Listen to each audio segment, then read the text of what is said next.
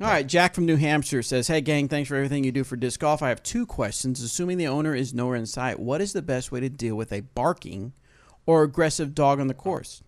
Oh, that owner. Oh, the dog owner. Say that again? Assuming the owner is nowhere in sight, what is the best way to deal with a barking or aggressive dog on the course? Well, I mean, if it's a loose dog and there's, like, running around and there's no, like, looking around and it doesn't appear to have just gotten away from its owner, you call the dog pound. Or try to approach the dog if it's nice, and if it has a collar, maybe it has a number on it. True. I mean, there's those kind of things. Situation similar to this that happened to us at USDGC one year. Hole number 2 plays along the fences there with the houses. Yes. And I remember, I think it was Big Germ on my card and a couple other guys. I don't remember who else, but I remember there was a dog right there that would just bark all day long. And he would wait, and he would bark when you're trying to throw. Yeah. So what we did is we found some sticks, and we picked up the sticks, and as they were getting ready to throw, we chucked it into their backyard, and the dog took off running after it. Okay, throw. And then you throw. So you're kind of like, yeah, it's kind of a little break in the action, so to speak. So that was kind of cool. That kind of reminded me of it, but I don't know what you would do in that other than that type of a situation.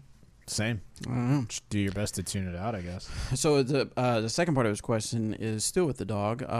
What is the best way to deal with a dog that is waiting for me to throw my disc so it can retrieve it? I like dogs, but don't want my holes in my discs.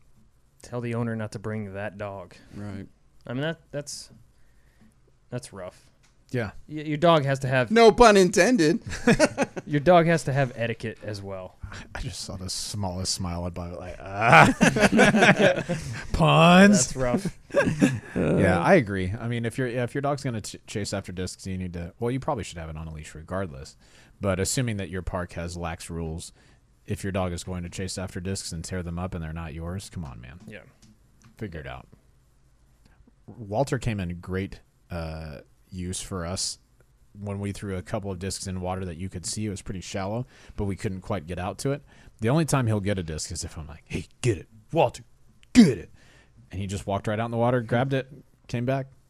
Sebastian would be Because he's a good boy. Dog retriever. No, Sebastian would just jump at you like, Yeah, Ralph doesn't like frisbees.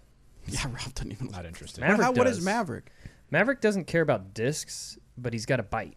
He loves his bite. Yeah. So if I throw the bite in the That's what- backyard, he'll jump and catch it. Or if I roll it, he'll run and catch it. But if you have a disc and you're putting in the backyard and you just say no, he knows. Yep, Smart guy. that's the same as what